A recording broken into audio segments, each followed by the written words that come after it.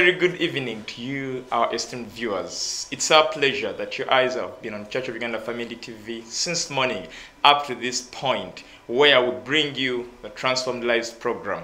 And this program is brought to you by Church of Uganda Family TV in partnership with Full Gospel Businessmen's Fellowship International. And we always have gatherings, breakfast meetings where we share transformational stories, and I believe by the time we leave, very many lives are transformed. So today we are blessed to have Mr. Guy John Bugembe, one of the chapter members of Full Gospel Businessmen's Fellowship, Muyenga chapter, sharing with us his transformational story. I believe by the time he concludes his story, your life will have been transformed, and you'll have been strengthened, encouraged, and you'll have a reason to live again and to believe again. Edwin Austin Mukalazi is my name. I'm with Jonah Jal, the producer, and in transmission, there is the one and only Patrick. Let's dive into the transformational story of Mr. Guy John Bugembe. We shall be right back.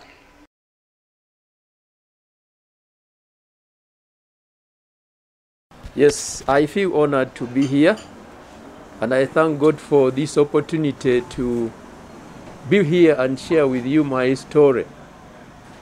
My name is John Guy Bugembe, a member of the Full Gospel Businessmen's Fellowship, Muyenga chapter, married to Proscovia, 4 biological children, all adults now, and many other children we look after. I am a member of the St. Stephen Chisugu Church of Uganda, and I'm gradually transiting into retirement. I am honored to be here, and I want to pray that at the end of my sharing, you will evaluate your own walk with Christ or with God, and perhaps evaluate your own intentions. So I'm honored to be here. I lived with my aunt, the elder sister to my father, and I think I first recognized my father when I was about 6. It's possible he was coming to visit us, but I was too young to understand. At around 6, I understood my father, and that's when I started knowing what it meant to have a father. And at about the same age, I came to understand my mother when she came to visit us. My mother had to be taken back to school after my birth, and I came to know my mother at around 6 years. My auntie loved me so much and cared for me. And later on I started school. My father made sure I start school in that little village. There was a school. Fortunately, the standards of education were still very good even in the villages. And I thank God I went to a very active school. And I was introduced to Christ, God and Christ early.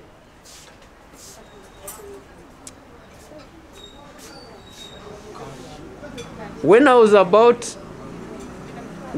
about 7 years, that's when my father divorced his first wife. For me, it was a no-go zone area because my coming brought a crisis. It was a no-go zone for me. So my father divorced his wife. I think I was about 7, and that's when my auntie took me there to visit my father. In town here, very close in town here. He had a very good home. I met my siblings for the first time. I was very happy. We connected very well up to later in life. And then about the same age again, my mother had started working after school. She became close to me. She would come and pick me in the holidays, bring me to town where she was living, have holidays with her. I would grudgingly go back to my home village because the standards were totally different. I was living in a very poor environment. I had enough to eat, yes, but the life was not compared to what I saw in my father's house. and what I saw in my mother's house. So I had that inequality as a child, and I started thinking I was an inferior child. I was questioning why my father kept me in the village, in a poor environment, yet my siblings were in a very good environment. And equally, I was also questioning in my mind, why does my mother leave me in this poor home, yet she has a good home? So those are the questions in my mind, and I grew up with a bit of stigma, seeing myself as an inferior child. Now, men, I think you can see what it means to go into those extra affairs. You can see the challenges you create, even for your offspring. I'm not saying this with bitterness. I've just come to share my story, because when we share, perhaps God guides our next steps.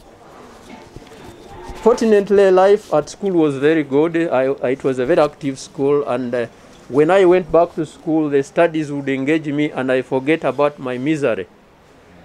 In upper primary, my mother moved me to my grandfather's home, her father, very close to town here, where there was, I think she thought it was a better school. And when I went there, yes, I did well, and eventually ended up in King's College, Budo, for my secondary. I told you I had picked some Christian values, and when I went to Budo, there was a group of saved students who approached me to receive salvation. I refused, because I thought I was already a good Christian. And in the school, it was a Christian school, strictly. And we went for compulsory chapel. Just like in primary, we had compulsory prayers, which I don't regret at all. And at Budo, I was a very disciplined chap, thinking I was good. But when these boys came to talk about salvation, I thought it was not necessary. Am I going to be bored, locked up? Maybe if I desire to do something wrong, and then you're blocking me because I'm saved. It's that fear which really held me long without receiving salvation. Okay? So I rejected, and life went on. But I was a member of the school choir because I was singing in primary, and here I was in the school choir. In fact, I even learned to play the piano. I would go to chapel and play even the hymns by senior 3.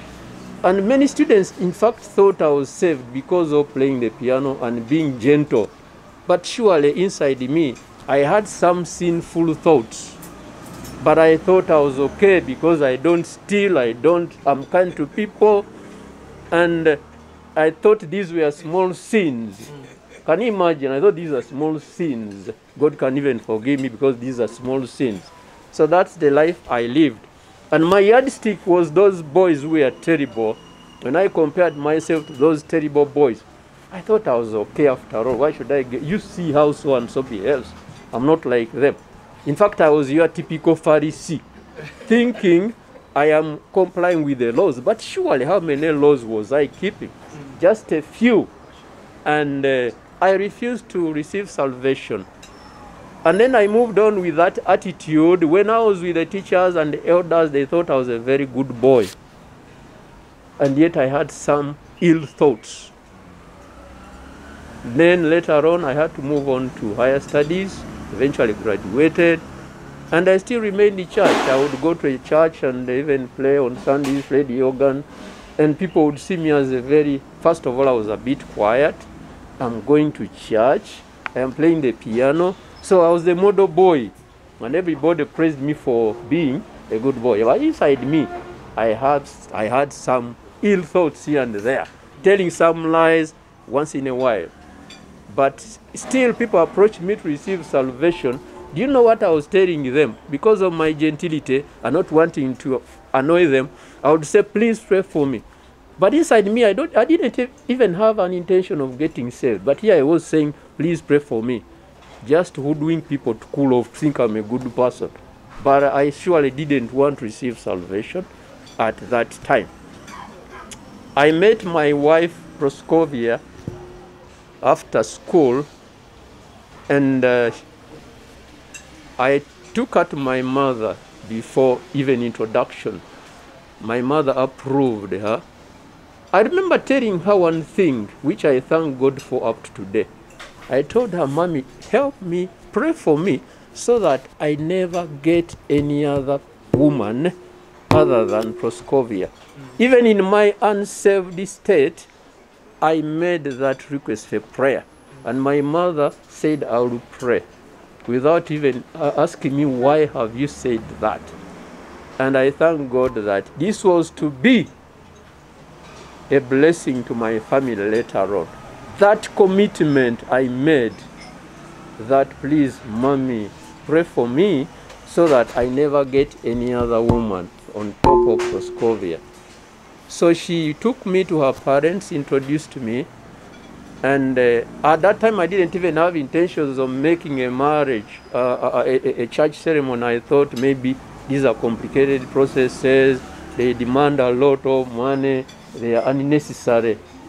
So my spokesman went and deceived the parents that we are going to wed in church very soon.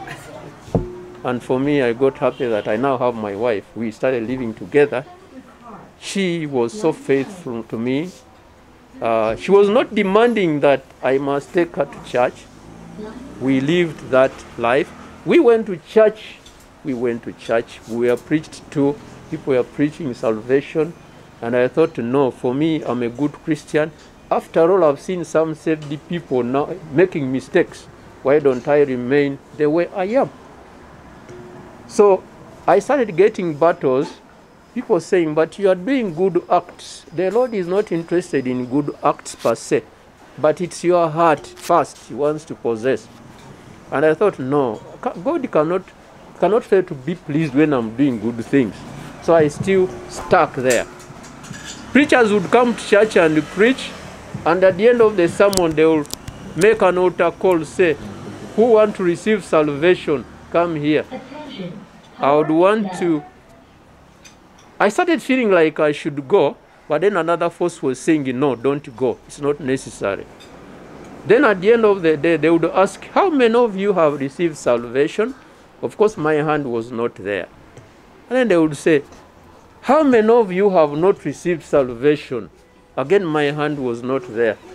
Then the preachers would tease us and say, hey, but how come some of you don't belong anywhere? You see how I was getting convicted because I was living a pretentious life. I want to be called a good man, but I have not accepted salvation. In fact, saved people would call me, would greet me thinking I'm saved, say, praise God. As you know, the saying is, I'll say, amen, praise Him. But inside me, I was not born again. So that contradiction remained, and it started haunting me. I started questioning, but I'm doing good things for the Lord. I'm refusing to get saved. In fact, I started admiring people who were saved. But it was even a free thing, and I was not accepting. You see the dilemma? Yet I'm interested in going to church. Sometimes I serve in this and this, but I'm refusing to receive salvation. We are not even getting Holy Communion with my wife, as you know, because we were not qualifying. So that contradiction went on. It took a priest to come to my house and asked me, because I think they were confused by my status. John, are you married in church? I said, no. Why? You can imagine how do you answer that question. You have a wife, you're not married in church. How do you answer that question? I don't remember what I would answer. But it started convicting me. At the same time, I was drinking a little beer and a little wine because I was having good jobs. I had some money. I thought, putting a beer or two in my fridge, it's okay. After all, I don't go to bars. You see, I am using the people who go to the bars as a yardstick. Me, I don't go to bars. I can drink my beer from home. After all, I don't get even drunk. My wife is not complaining. Doctor said it's good for your stomach. What is the problem? So I remain like that, drinking a little modestly. All right? But then when I knew that a priest was going to visit me, or some the same people are going to visit, then I would hide the bottles from the fridge. Because now the dining hall, what if the reverend is seated in the dining hall and then someone opens the fridge, and then the reverend will see my beer bottles and say, hey, I thought this man was safe. So I was hiding those bottles away. When they go, then I return them. I was not drinking daily, but maybe after 2 days, something small. And I thought, it's okay, I'm not a drunkard. But these are the things which locked me in that unsaved state. Thinking I'm good, yet I'm not good. I fall short on very many things. However, that priest made an impact on me, because after about 2 weeks I made a decision, told my wife, we must go and get married. She was very happy. And we told people, we organized a very simple wedding, which by God's grace turned out to be very good. Immediately after my wedding, I was appointed to the parish council. Can you imagine? That's when I realized people have been interested in me, but this has been locking me. Then I thought, now that I'm married, it's okay. But where? It's not okay. I am still unsaved, very prone to sin. I've never repented. But that was the idea. But I kept on like that, started serving in church very devotedly. In fact, I wanted to serve church. In fact, I love the priests, gentlemen, sisters and brothers. I love the priests. I love the priests. And I never opposed God right from my childhood. I understood God is the principle, is the author of life.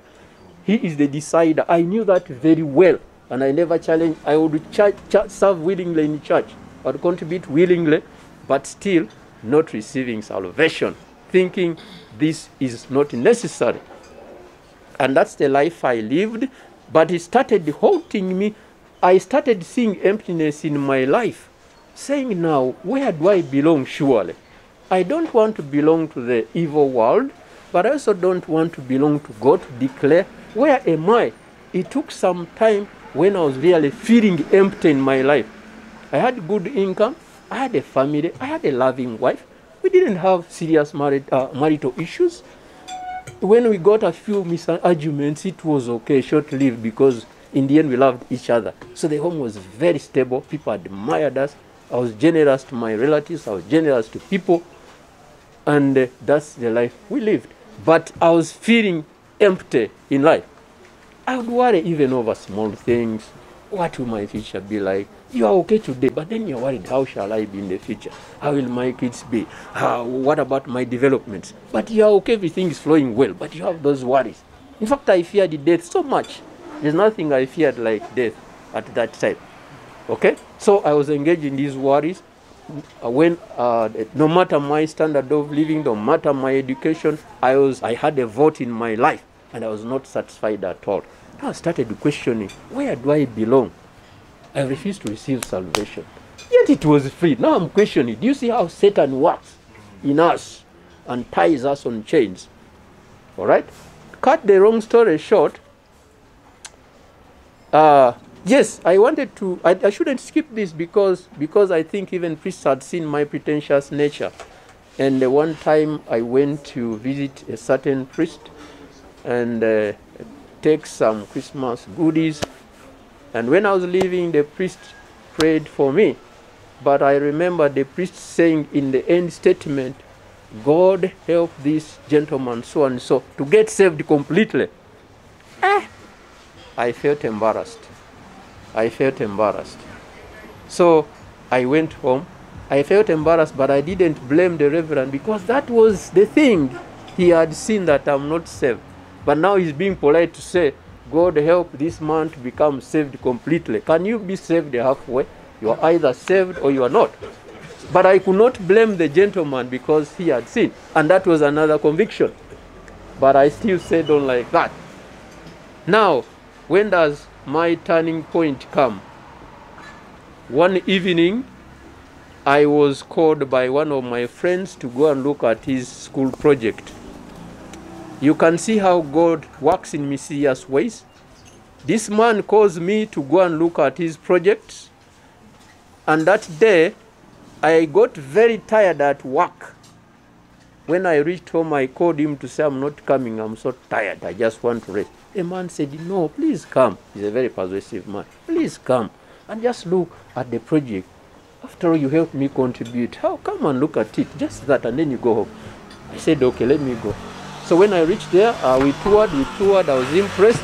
Then I said, let me go home. Then he said, no, there is a fellowship here. I want you to join us. I said, no, please. I told you I'm already very tired. I want to go and have my dinner and rest. Now again, please, I'm not coming. He said, no, please, John, come. Very persuasive man. Then when I looked where he wanted me to go to share in a fellowship, first of all, at that time when I had the fellowship, I would connect it to people who are going to start saying, now we want you to get saved. And I would be uncomfortable. So this time, when I looked at the group where they were seated, I saw men from my church. I also saw Dr. Rutaji. I never met him in person, but because he had been a popular man in the past, I knew him very well by the press. But when I saw these people from my church who I knew were saved, then I said, is this friend trapping me to go now to be lectured about salvation? That was the question. But then all of a sudden a thought came in my mind, I'll never forget. All of a sudden a thought came. After all, salvation is a good thing. You go and listen to what they say. I relaxed. And that was the beginning of my turning point. That thought came very vividly. After all, salvation is a good thing. You go and listen. Even if they are to talk about it, what's the problem? So I relaxed, went and sat there. They introduced themselves. It turned out to be that was the new chapter of Muyenga, Full Gospel Businessmen's Fellowship, where I'm also a member. Now, it turned out that was the new chapter, and Dr. Rutaji had been invited to speak. So people introduced themselves, and I was given the last opportunity, and I introduced myself. And then Dr. Rutaji asked, John, are you saved? Can you imagine the fear I had? Now the question is coming. But again, because of that thought, this time I never feared that question. But I used the previous gimmick of saying, I'm not saved yet, but please pray for me. But now this time the idea was changing. The idea was now changing. So they he started to present. Very interesting story, very interesting story. I could see that I was relating with him in many stages of his life. Now he came to a point where he said, he was of course being very stubborn also. He was reading the Bible, he read it very many times, but only to challenge God. It's like he was looking to disprove the Bible several times. But then he had his other struggles with life. And he was refusing to get salvation. He had a very good education, as you know. He was privileged in life. But again, he said his life had been empty for a very long time. And I realized at that time my life was empty. Despite my possessions, despite my stable home, I was empty. So he talked, and he talked. In the end, he said, one day, one of his saved friends engaged him finally. Why should not receive salvation? Why is he refusing? And the way God does these things, Dr. Rutaji told us, his friend told him, Rutaji, you received salvation long ago, but you are just refusing. That was the snapshot. That's where God pressed the button. I vividly saw now that I received salvation long ago. First of all, I went to very good schools, Christian schools. I was modeled, and that's what was making me live a good life, a good education. I am in church. I love church. I don't hate church. In fact, preachers would preach, and I feel I should get saved. But somehow, the chain was there to hold me. I said to myself immediately, I received salvation long ago. I am just refusing it. That was the snapshot. It was an accidental visit, first of all. I had been invited. I got so tired during the day, I was not going to go. The man persuaded me, I went. I didn't think there was going to be a fellowship. The man persuaded me, I almost refused. Now I ended there.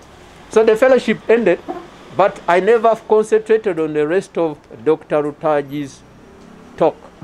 I started having tears in my heart right from that fellowship. I started having tears in my heart. I went home for dinner and I had my dinner, rested. My wife did, of course, she knew I had gone to visit, but she didn't know what was going on in my mind. At night, I was full of tears in my heart. I was seeing how I have been rebellious to God. No matter all the opportunities, I don't belong anywhere. What am I doing? I cried. I think that is the biggest battle I've ever had in my life. Around 4 a.m., I got off my bed and knelt and prayed and received salvation.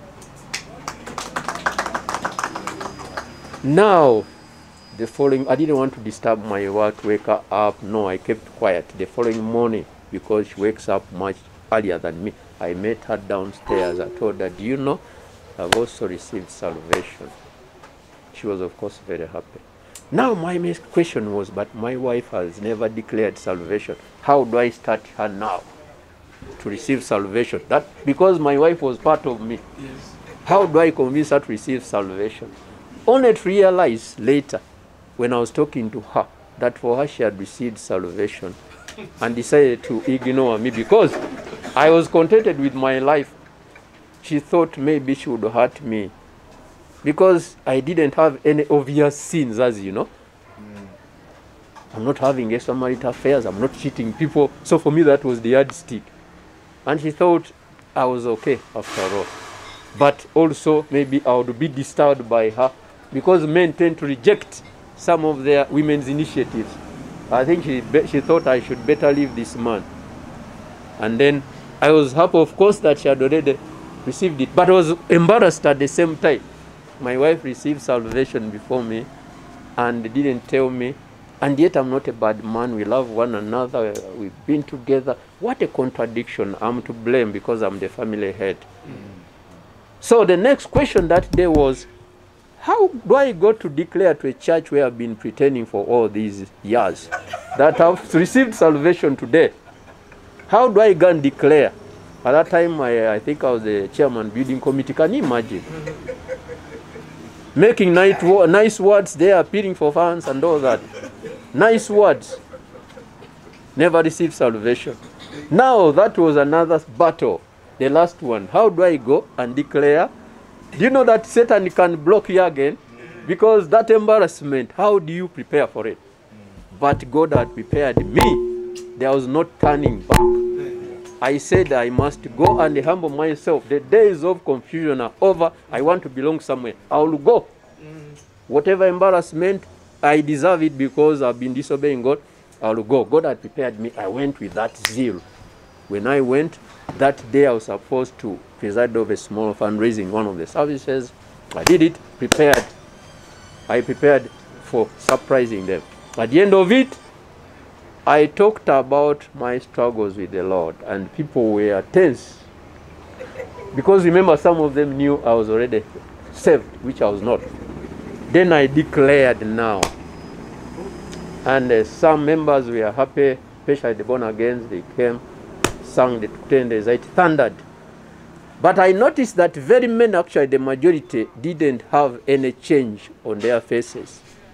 I noticed that there are two options. Either they are just so surprised, or they are identifying with my struggles and they have not made a decision. Because how come others are very happy and others, they don't have an expression? So I detected that. But gentlemen, I felt, do you know when you are carrying 100 kilograms on your head, this time I felt like I've lifted this. That very time when I was around the altar, I felt light. I felt a lot of peace. By that declaration, I felt a lot of peace. I don't think I ever had a happier day than that. Because I felt now I'm a changed man. I have now withstood the embarrassment. It's over. Me have declared to my Lord, my relationship is more valuable than my status. My status is fake. It doesn't matter. I have declared. I was very happy. I felt a new man. But do you know what happened after the service? My wife told me, some ladies came to her and said, hey, we thought this man was saved long ago. He's just telling us he's saved today. Of course, my wife was embarrassed. I don't know what she told them. Then others said, oh, thank you very much for working on your man. You know, men are difficult. You have done a good job today, as declared. But the fact of the matter is, it was not her. Maybe she was praying for me, but surely the initial button was pressed by God through this businessmen's fellowship. How come I'd listened to so many sermons and they never changed me? This testimony, life testimony, changed my life. Amen. And I went and started a new life. I went and started a new life, and I was telling people I've received salvation. I had separated from a few of my friends. First of all, I was not going to bars, but the few of the friends I would meet maybe for business ventures, I didn't like some of their attitude, but I would just go for the sake of this and leave. But some of them were not happy with me. In fact, I remember a day when I went for a certain function, and it was an introduction function, and they were serving beers, and they brought to me a beer because they knew I was a I said, I'm a saved man. These days I don't take beers. There was an old man who became so infuriated. He told me, now you can become a reverend. Can you imagine? By just telling him, this, I am saved, I don't take beers anymore. The man said, for that matter, you can become a reverend. He even made an expression to ward me off, because I was not belonging to the general happiness. But I didn't mind. Anyway, my life changed. My prayer life now increased. In the past, I would pray occasionally, especially when I had problems. I would remember to pray. I would read the Bible very rarely. When the preacher said, you go and read this and this, I would read. Once I say, I leave it there. Then I would say, let me go and start reading at least one chapter a week. I failed. So my prayer life now changed. Immediately, one of my old friends and schoolmates, who is a very big man, is a professor of medicine. When I told him, because one of the people who first approached me, when I told him, he was very happy. He said, now you go and also join the Bible Fellowship International, which I joined, and it also played a very big role in changing my life. In the past, I would read the Bible like a novel, not understanding a few things, but not applying them. But with the discipline of BSF, whatever I read and whatever I read now, I pay attention what is God saying. So my life changed, my home changed, my kids, fortunately, all of them received salvation, and I admire them, because I was a late comer. But what I want to say, what have I learned out of my experiences? I have learned that refusing to receive salvation, you are guaranteeing an empty life for yourself. And you are a subject of severe attacks by Satan. For example, you're in marriage, you are not married in church, you don't have any contract. It's very easy to say, after all, I'm not bound to this lady. You can go and do other things. And you know the destruction that can come. So, the longer you delay to receive salvation, the more you expose yourself to Satan. Because you're going to live an empty life. You cannot control anything after all. But when you receive salvation and start depending on God, your everyday step is guided. You hear people saying, I was lucky to have this, I was lucky to get this. Then I question myself, what is the definition of luck? Where does it originate from? Who controls luck so that it can go to so and so, it can go to so and so, it doesn't come to me. And we're confusing God's power and blessings with a phenomena we don't understand. That mindset of luck for me now doesn't exist.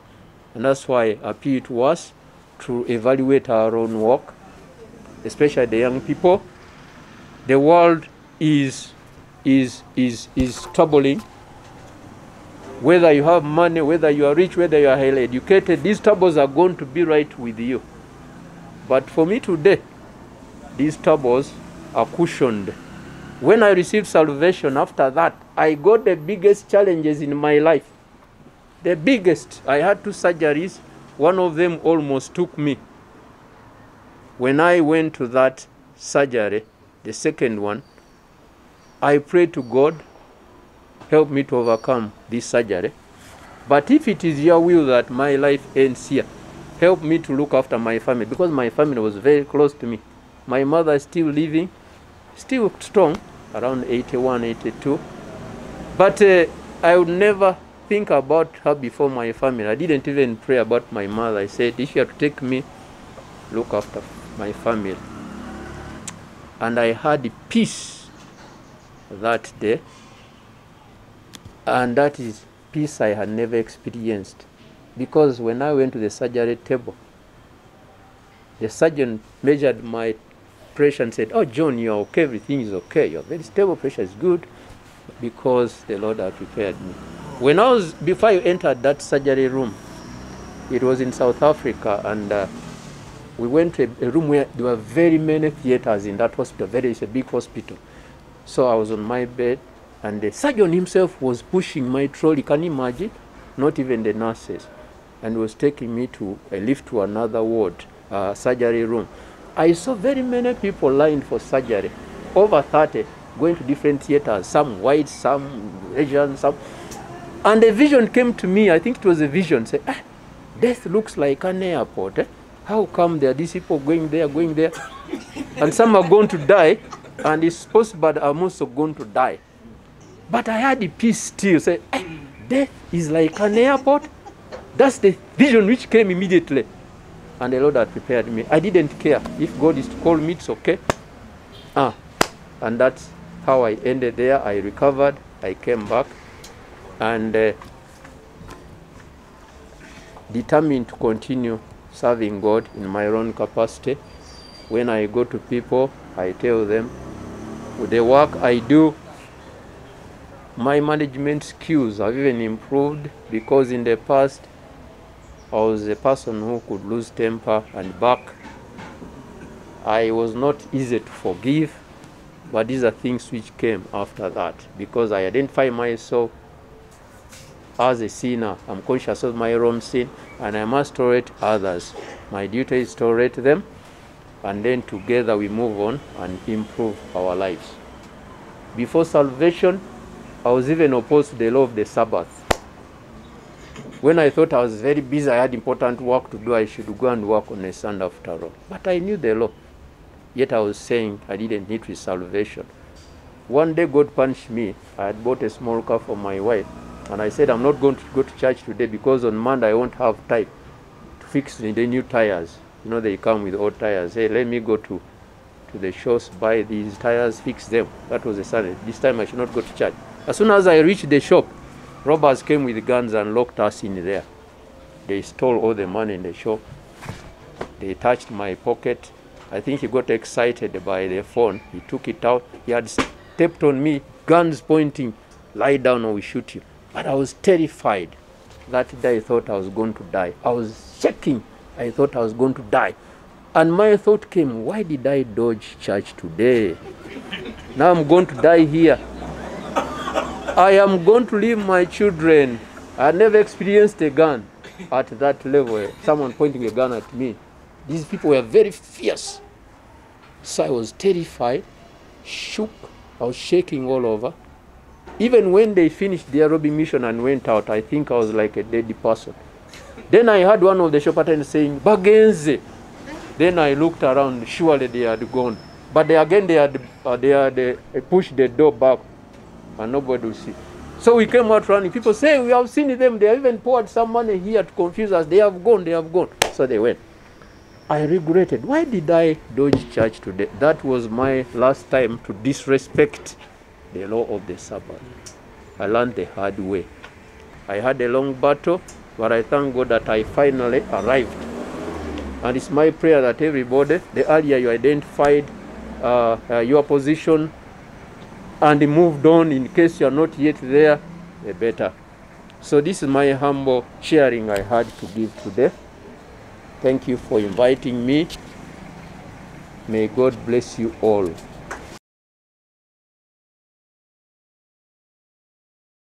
Wow. Have you ever imagined that each time you share your testimony, it blesses people, and it's the reason some people are transformed?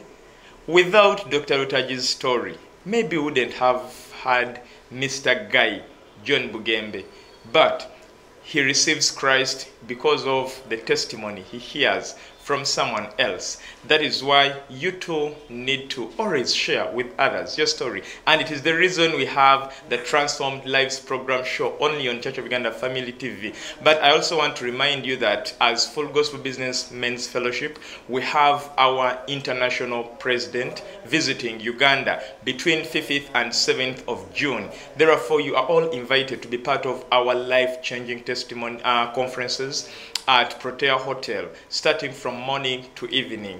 God will bless you, I believe.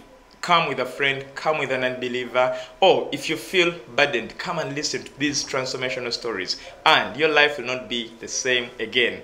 God bless you until we meet again next time.